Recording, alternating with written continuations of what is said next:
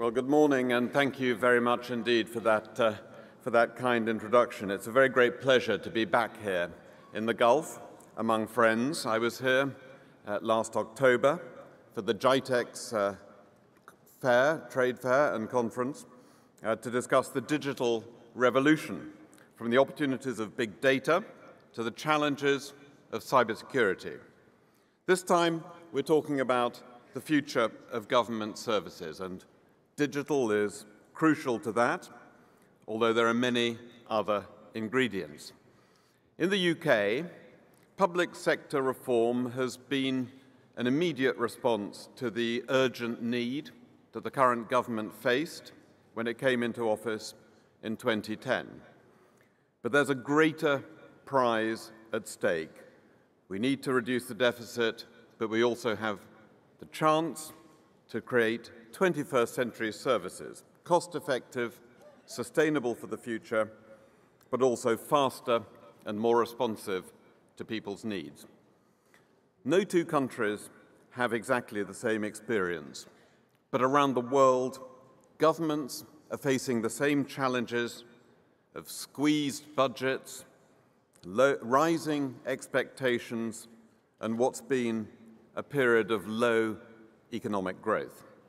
So we need a new paradigm for government services, one that delivers better services, focus on user need at much lower cost, and in a way that supports economic growth rather than being a drag on it, as has too often been the case in the past. The challenge of meeting a budget deficit gives a government a clear choice. You can go down the path of indiscriminate, salami-sized cuts to frontline services, and that's the soft option, the line of least resistance. It's simpler for the bureaucrat. The bureaucrat doesn't have to face the political consequences of service cuts. But the second is the high road of cutting the government's own costs and driving innovation and change, and that's the way to go. That's what we're doing in the UK. It's tough. It means unrelenting, hard, practical work, but it can bring about lasting and dramatic change. All around the world, I've seen governments wrestling with the same problems. I've seen how Singapore's Public Service 21 program encourages staff to question assumptions and to always be seeking new ways of doing things. I saw in India how the importance of improving civil service capability through training is gaining momentum. In South Korea and Estonia, leading the way in digital. I asked the Prime Minister of Estonia, which is a world leader in e-government, why they went down this path, and he said, when we became an independent country 20 years ago, we had two advantages. He said we had no legacy because the Russians had taken everything with them, and we had no money. So I said, well, we've replicated the second of those conditions, that we have quite a lot of legacy, and that's part of the problem all governments have to deal with. So we have a long history in the UK of cooperation, friendship, and very open dialogue with our partners in the Gulf. And while there's no single formula for success, especially in a region with distinct cultures and differing political systems, there's still a huge amount we can learn from each other about the future of government. What I'm going to talk about today is the 5 principles that characterize Britain's approach to public service reform since the coalition government was formed in May 2010. I want to stress that we didn't start with those principles. We started not with the theory, but with the practice of making changes in order to test what worked and what didn't work. These principles that I'm going to set out are distilled from that practice and from that experience. And I stress again, they're pragmatic. They're not ideological. They, I think, can be of widespread application for governments of all types, whether from the right or the center or the left. We all face the same challenges, and we can all learn from each other's experiences. So, the 5 principles. The first is openness. Using transparency and open data to bring about continuous improvement can help governments to address rising public demand and the challenges of austerity. It won't always be comfortable. Transparency takes governments, whether bureaucrats or politicians, it takes us out of the comfort zone. It makes us accountable in real time on a daily basis. It exposes waste, and taxpayers and citizens are able to see exactly how their money is being spent. It sharpens accountability. It informs choice for the citizens over their public services. And combined with ever-increasing technological capability, it'll create more accountable, more efficient, and effective governments. Open data is also a raw material for economic growth. It's the new raw material of the 21st century. It supports the creation of new markets, new jobs, and new businesses. We've committed to enhancing the scope, breadth, and usability of published data, which will help stimulate greater diversity in government suppliers, so contracts being published online. Last year, G8 governments came together under our presidency to agree a landmark open data charter. It sets principles for the release and the reuse of data and for its accessibility. Having these principles on openness is a critical element in encouraging growth and ensuring consistency, helping governments and businesses to operate more closely together. Transparency is an idea whose time has come. It's the friend of the reformer. And we need to go beyond open data to that culture of openness where governments become better at being open about the things that aren't working. Too often, the first instinct of governments is to hide what hasn't worked. And being open about it, being transparent, builds trust in our citizens. So openness, the first principle, it's fundamental. The second principle is that tight control from the center over common activities like property, IT projects, procurement, particularly of common goods and services, of management information on a consistent basis across the government, oversight of major projects, again on a consistent basis to drive up quality and assurance. All of this reduces costs, but it also encourages collaborative working. Back in 2010, when our government was formed, the UK government was spending £4 for every £3 in revenue. We were having to borrow £1 in every 4, 25% of our spending, and we couldn't carry on like that. We were wasting billions of pounds on a wasteful consultancy, superfluous advertising and marketing, and projects which were out of hand, IT contracts which were too expensive and too opaque. And no cross-government effort was being made to get to grips with the billions lost every year to fraud and error and uncollected debt. Many of the fundamental components of efficient management and effective oversight had been absent. So within days of coming to office, we introduced tough spending controls from the center on discretionary spend in central government departments. We started renegotiating contracts with our biggest suppliers, dealing with them as a single customer across government, instead of allowing them to play off, the suppliers to play off different parts of government against each other. We've reduced by the size of the civil service by more than 15%, and that's meant we've been able to vacate surplus properties and save money that way. So we've created something that had been lacking in government for too long, a strong corporate centre. We call it the Efficiency and Reform Group, and working closely with our finance ministry, the Treasury, we've driven down the costs of government. It works across artificial departmental boundaries to implement cross-government solutions to cross-government problems. It's about making government work like the best-run businesses, ensuring that every penny of taxpayers' money is used to maximum effect. As a result of those controls, that approach, we've saved in our first year nearly £4 billion, in our second £5.5 billion, our third we saved over £10 billion, and we're hoping in the year that's drawing towards an end that we will save in excess of £13 billion. So that's the second principle, tight control over cross-government common activities. The third is the converse of that, looseness. We need to find different ways of operating, of delivering services at the front line. And that means that tight control over the centre has to be matched by looser control over operations.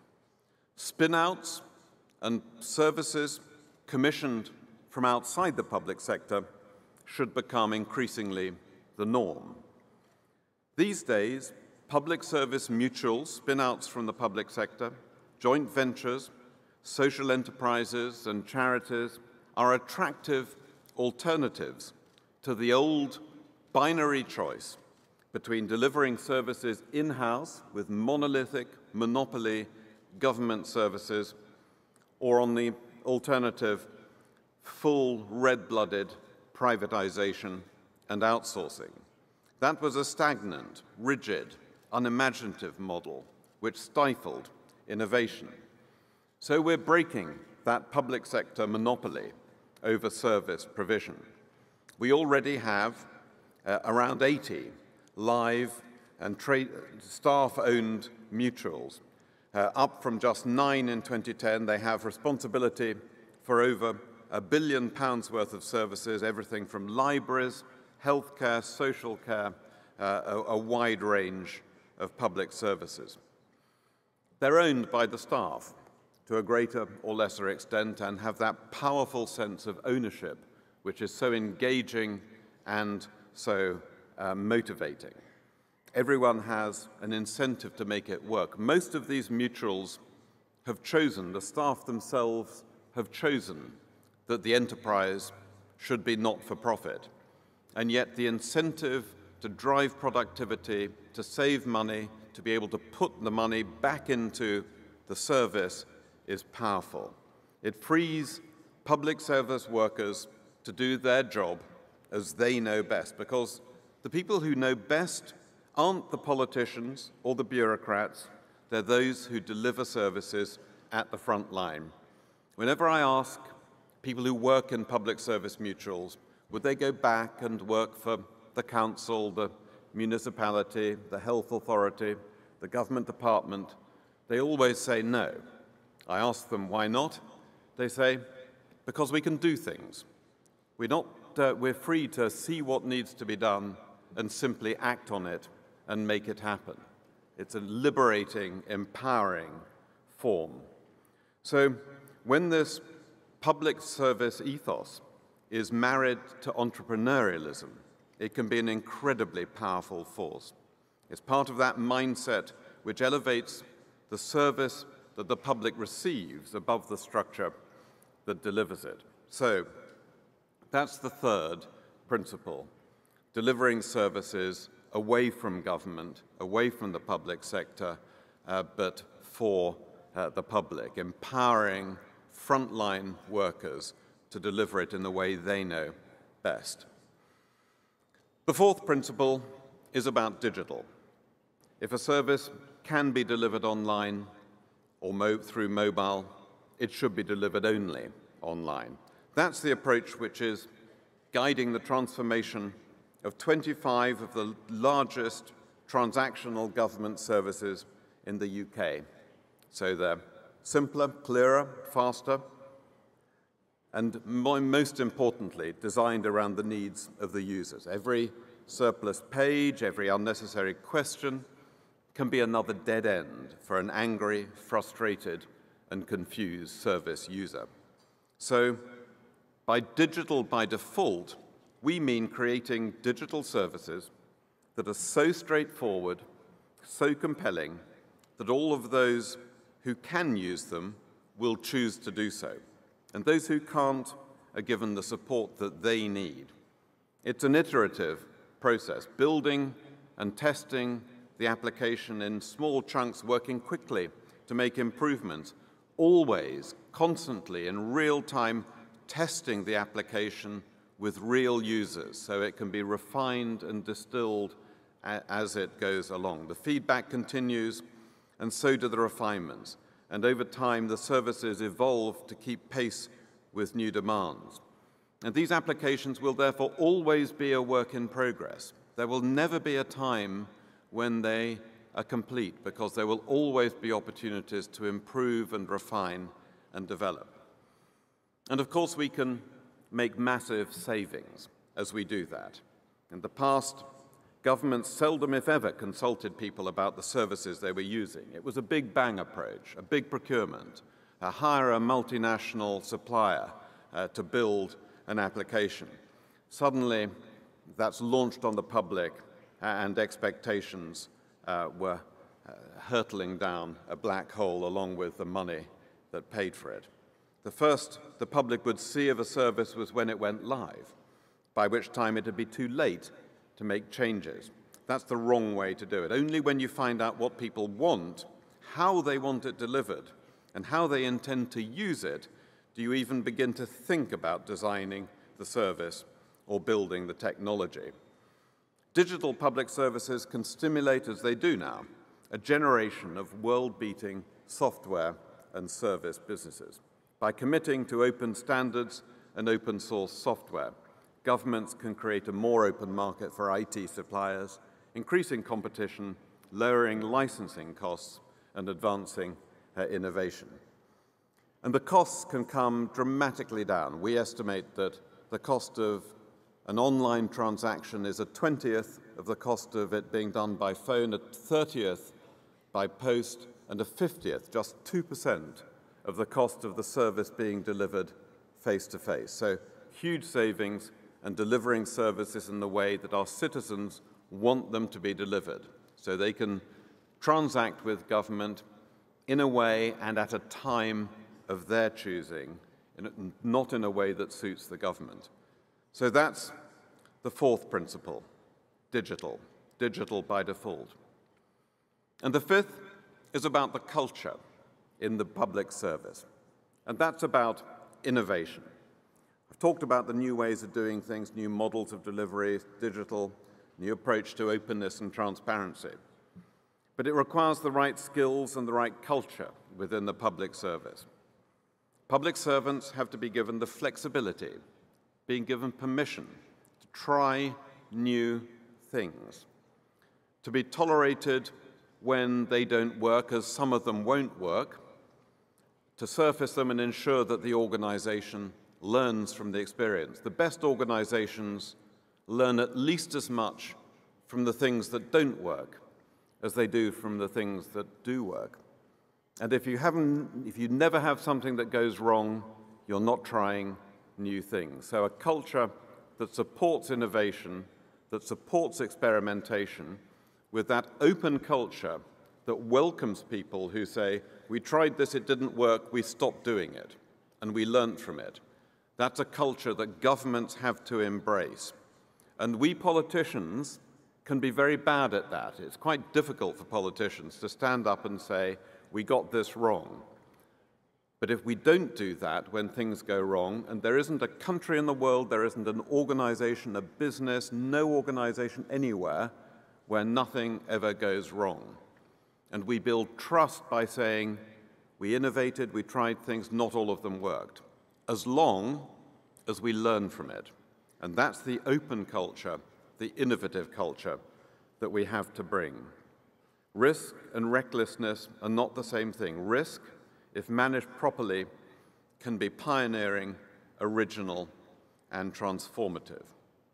So that's the culture we need, more open, less bureaucratic, focused on the delivery of outcomes, not on the process or the structures, and too often we do that, where people feel able to challenge in the organization, to challenge each other, challenge their superiors, so the status quo receives the same scrutiny.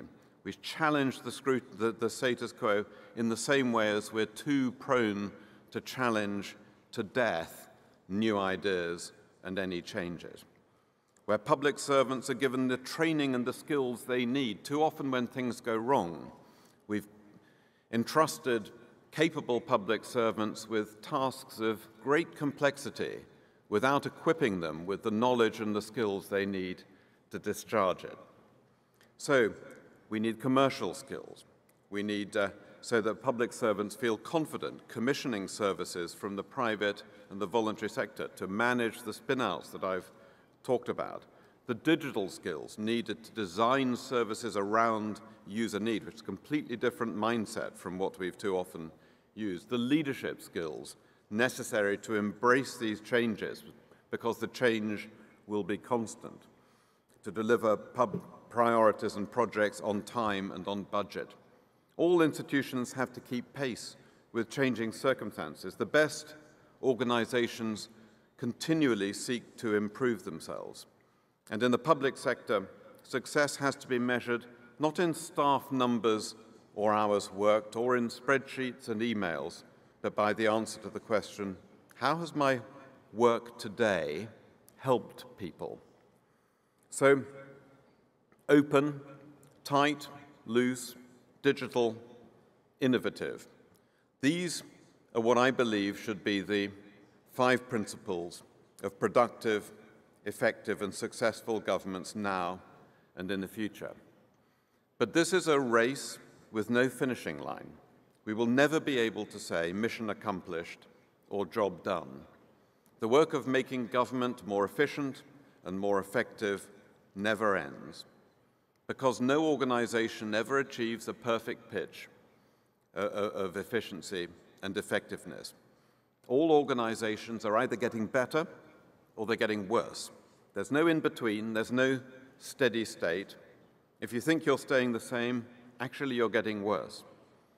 So where we have expertise and experience, we want to share that. We ourselves need to improve hugely. The more work we do on public service reform, the more we see can be done, the more efficiency we see can be delivered yet. We want to learn from others, and we want to share our learning with others. And I look forward to the further discussions today. To finish with, I'm going to show you a short video about our digital work, which we're proud of, but again, I stress, we're in the early stages of. Thank you very much.